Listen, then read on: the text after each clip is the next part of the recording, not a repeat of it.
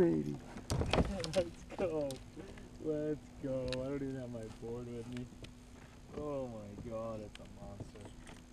It's a giant. Look at that. Choked. Hey, what's up, guys? Ryan Nye here with the Connecticut Renegades. We're a brand new KFL team for the 2022 season. Super excited.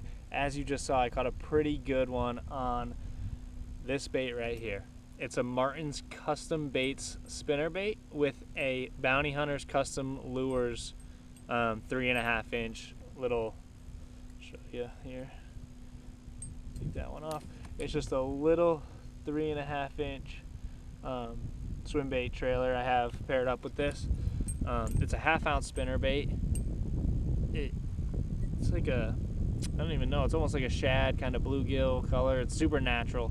The water I'm fishing is pretty clear. It's 51 degrees, as you can see. The leaves and the trees are all falling or changing. It's cold out, but this spinnerbait right here is an awesome option this time of year. It's different than most spinnerbaits. It's got a really small head. For a 1/2 ounce bait, it's a tiny little head. But what you'll notice is they put a lot of the weight right behind the hook. So the head right behind the head. So the head stays small and the weight just goes for a little bit longer down the shank of the hook.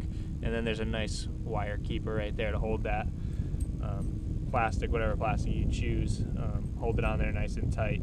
But this is an awesome bait this time of year. You can check them out at martinscustombaits.com and you can go order yourself a few, and I'm gonna get back to fishing.